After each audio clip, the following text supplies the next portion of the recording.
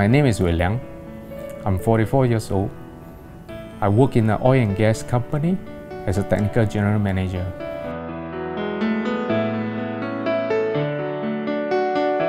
It was around 6 years ago. I was at the age of around 38. I was doing some exercises. I have a shortness of breath. I consulted a family doctor. So I was referred to a specialist, a cardiologist, whereby further assessment was done, and they found that I'm probably suffering from FH. This condition has actually caused my right coronary arteries to be blocked by 20 to 30%.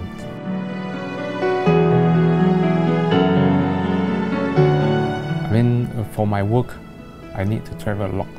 So it is really a hassle and an inconvenience to me that I need to prepare my medication every now and then.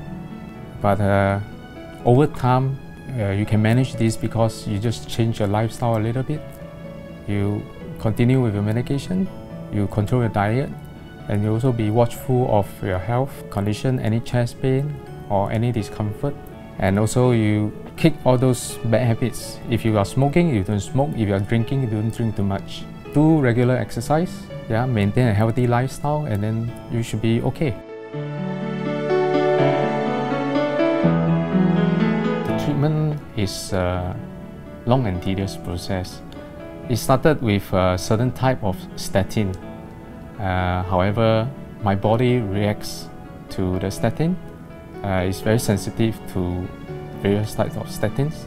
I suffer muscle aches. I feel extremely lethargic and also drained of energy.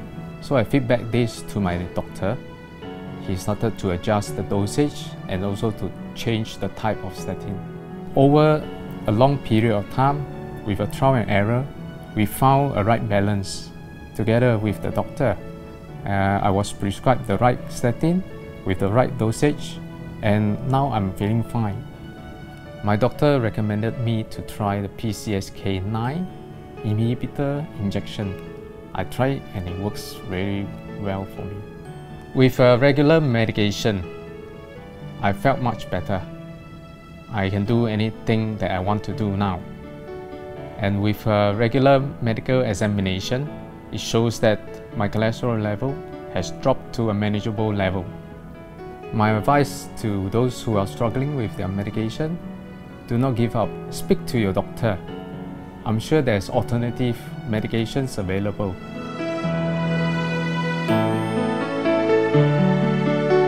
I'm not those who always goes for annual checkup. I went there because of an IPPT, which I need to visit a doctor just to have a general checkup. That's how I was detected. I really regret that I'm not screened earlier and get detected earlier.